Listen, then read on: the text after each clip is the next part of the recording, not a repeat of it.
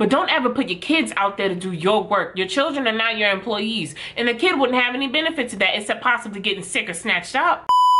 Hey, hot girl, what's up? Okay, so let's address the elephant in the room.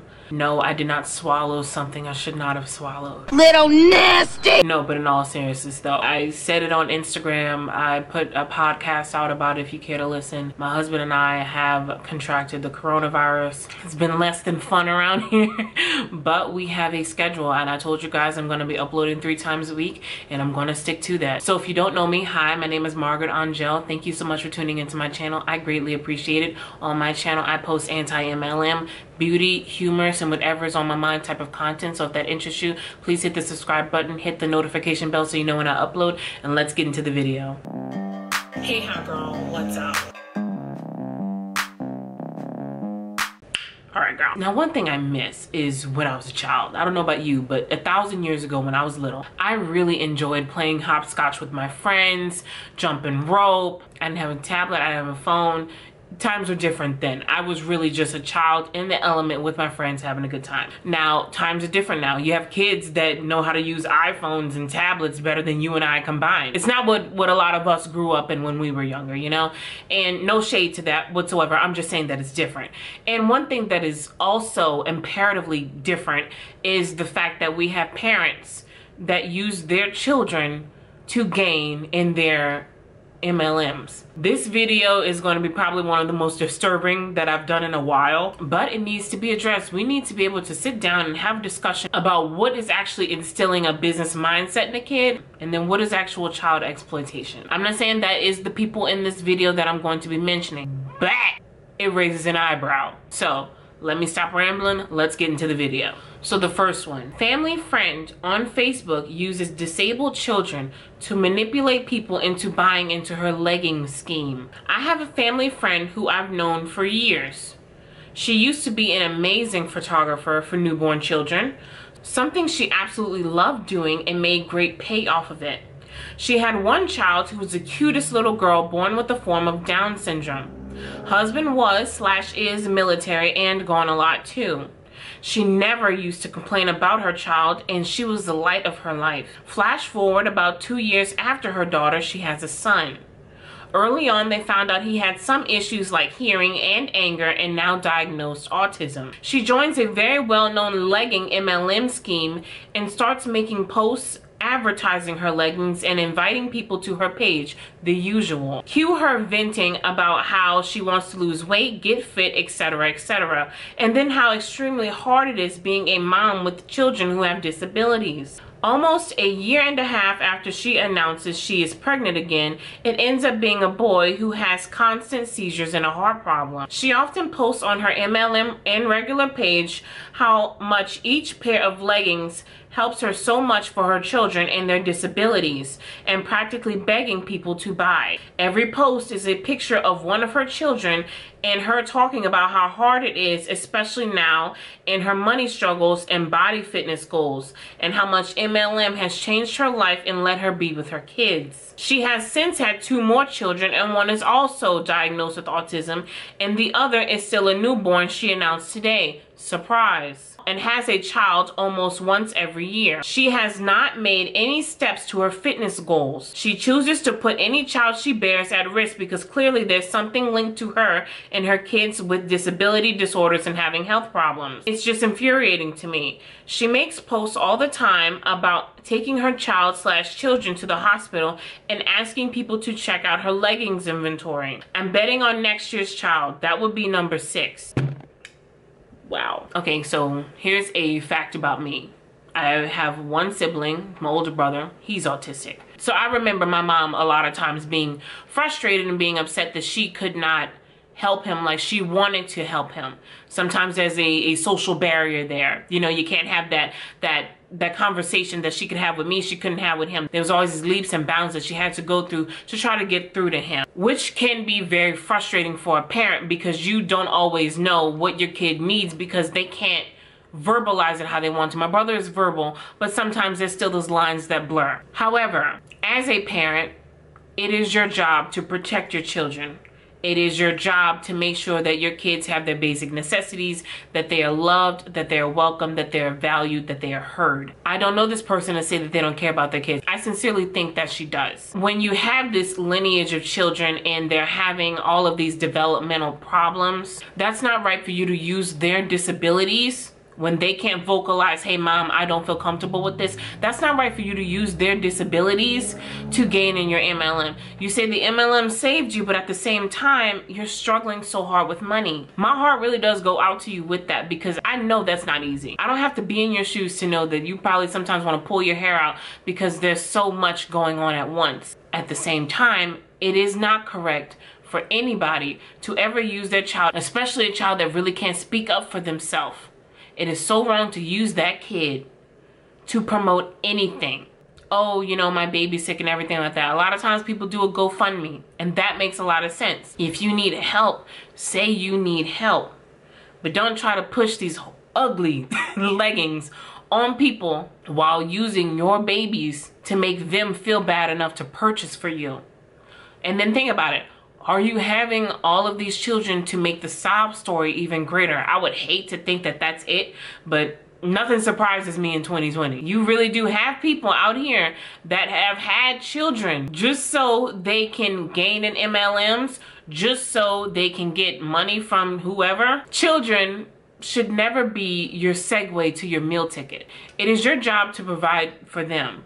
You don't use them and then make a sob story for others to feel bad and then purchase from your MLM. Your MLM that still keeps you broke, because you constantly say, I'm having money problems. I'm constantly taking them to the doctor. I don't know what to do. It seems like the business that you're involved in is not compensating you for what you need. What you're making and your actual needs, there's not a balance there.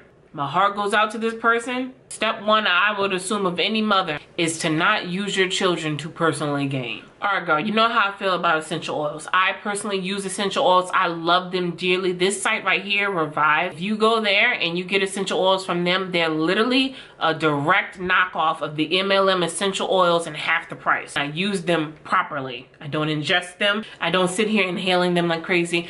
I use them properly with a carrier oil, or I diffuse them. Now, I've said many a times, and I've shown you many clips of people just using essential oils improperly.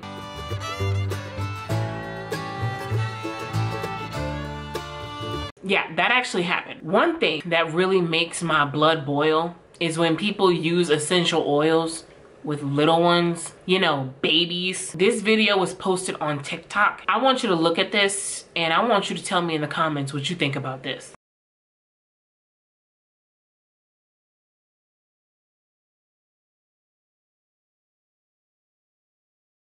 Right. So many things come to mind with that. What the fuck? There's a lot that goes through a mother's mind when her kid is crying. What's going on? Do you need to be fed? Do you need to be changed? Are you just crying for the sake of being heard? A lot of things go through your mind when your child is crying. I don't know any mom, and I know a lot of moms, I can't think of anyone that would just grab the essential oil bottle and then wave that in front of their kid's face. So the child did calm down in the video. Let's talk about that for a minute. So, you know, babies are what? Easily distracted. So the baby could have saw something just moving in their face and be like, Mom, what the hell is that? Like, why do you keep moving this in my face? And then stop crying. Or the child caught a whiff of that and didn't know how to react and just stopped crying. There are many theories the baby cannot tell us how they felt during that moment. Here's my thing, okay?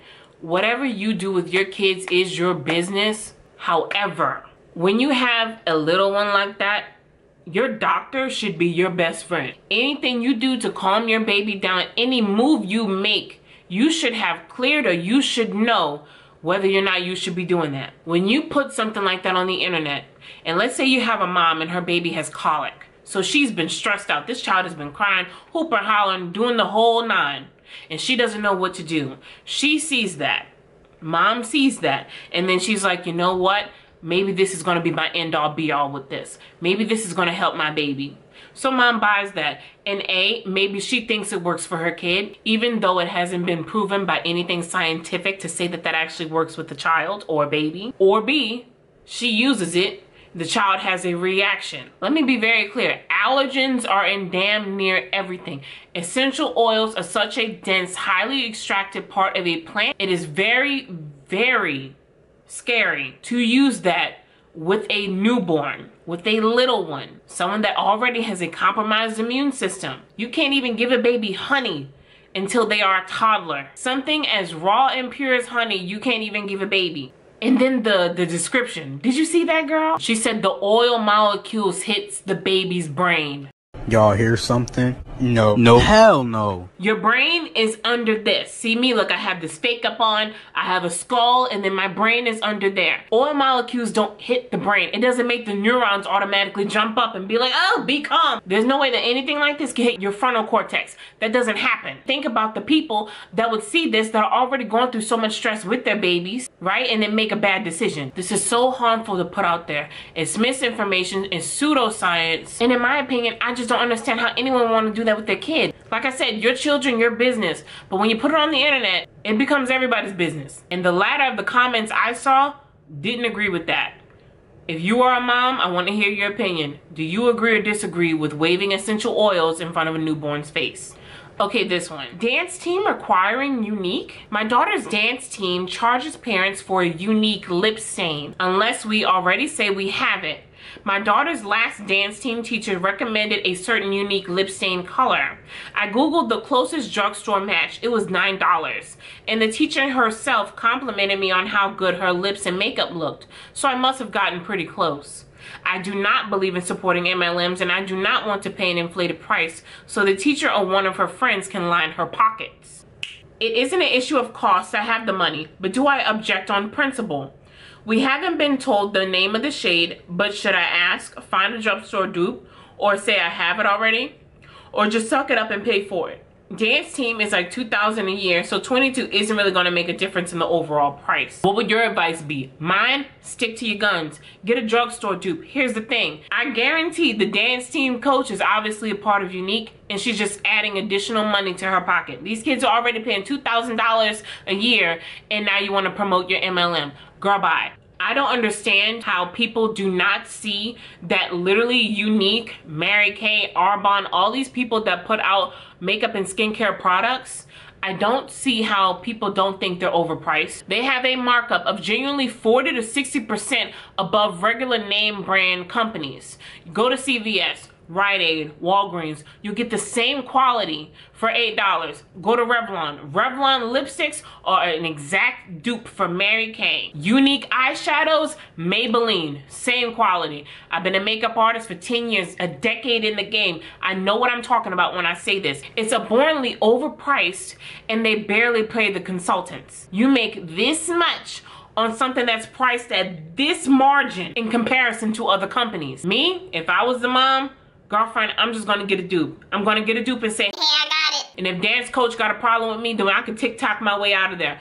I don't need to be bothered. I'm not gonna support MLMs, period. And that's just so conniving. Like, these kids already paying so much. But girl. So this is a message that one neighbor sent to another neighbor because her kids were going to her house giving out Scentsy info packets during a pandemic. Hey, come here. Remember, I have COVID, right? It's not a hoax. Pandemic. Listen to this. The subject line is kids giving out Scentsy in the area. Hey, as sweet as the little boy was who came up right to my husband and gave him a bag with Scentsy info in it, it made us feel very uncomfortable. We had a small baby with us and we are choosing to abide by the advice given about social distancing. It's not the time or the place to be giving these out in my opinion. He was going door to door, and yes, he had gloves on, but still, how do I know if they haven't been in contact with others? Please respect others people's decisions to follow the rules and don't send your kids out in what could be a dangerous situation. Thank you. You remember when we were kids, or for all my followers that are older than me that do have children, you guys remember when kids would have to do the world's finest chocolate, how they wanted us to go door to door and sell this overpriced chocolate, and if we didn't, our parents would have to suffice the rest of the cost for the chocolate? I never really agreed with that. I don't agree with having kids go out there doing dirty work for any business. Like how we did it for our school to fundraise for our schools. Kids should not be doing this for mommy and daddy's MLM. I don't see that as smart or safe. I'm just gonna keep it real, especially during a pandemic. You send your kid to go to people's homes to promote your MLM. I wouldn't open the door. I don't know what the child is carrying from your home. I don't know what I have. Well, I know now, but I wouldn't want to put a child in harm's way. Right? Especially if I'm asymptomatic and I don't know. I wouldn't want to greet that child, touch that. No. And it is so harmful. You don't know somebody can snatch a kid up. Your children are not your employees. That's pretty much the premise of this video. Your kids are not your employees. They're your kids. If you want to put yourself out there, go door to door and talk about your MLM, that it isn't even worth going to that extra mile because you're not making that much. If you want to go out there and put yourself at risk, do that. You're stupid. You're not smart. You're not smart. And then isolate yourself when you get home. But don't ever put your kids out there to do your work. Your children are not your employees. And the kid wouldn't have any benefit to that except possibly getting sick or snatched up. Child, look, maybe there's a reason I'm not a parent. Because I'm insane. And then this one. I think this is what I love the most. Being able to show my children that network marketing is the better way. Include her in everything that I do and still be here when they need me. It is stress-free for my family, way cheaper than daycare. I do what I love. I get to be a mom and a boss. There's honestly nothing better. Don't ET me wrong. I work really, really hard and I will never cover that up. I work hard for my family on my terms. There's just nothing better than that. I truly believe there's nothing wrong with telling a kid whatever you set your mind to, you can achieve. I think we all should be telling children that. Point blank period. We want these kids to have their own mindsets, to grow, to develop whatever they want, to live the American dream for truly what it is. Having your kids involved in network marketing, in my opinion, is not smart. I don't know why you want to instill in a child such a hard business structure to be a part of. I think it's great that people can be home and they can work with their kids. But if your kid wants to be a business owner one day, show them the correct way. You know, start with the lemonade stand when COVID is over. You know, start with something fundamental that really shows them the fruits of their labor. Hard, actual work. But they reap the benefits of the reward. They get majority of the profit, right? Minus what they paid for lemonade, the cups and everything like that. The rest is theirs. They put in their piggy bank and then they get empowered. They're like, wow, this is my business. What is wrong with that? They'd make more from the lemonade stand than they would with Unique. I'm just saying. I want our kids to feel like they are the future. And in order to do that, we have to instill in them that whatever they set their mind to, they can achieve. And we also have to instill in them correct business practices where they see the benefit for their hard work every single time. But yeah, hi girl, that's gonna do it for me today, you guys. I greatly appreciate you hanging out with me today. I am so sorry that I am under the weather, but girl, this COVID stuff ain't no joke. But we got a schedule and I'm gonna stick to it. If you want to follow me on socials, you can follow me on Twitter and Instagram at Margaret Angèl XO. My merch is still 15% off. My Patreon, my podcast are linked down below. Stay safe, wear your mask, social distance. I love you guys so much and I will catch you next time. Peace.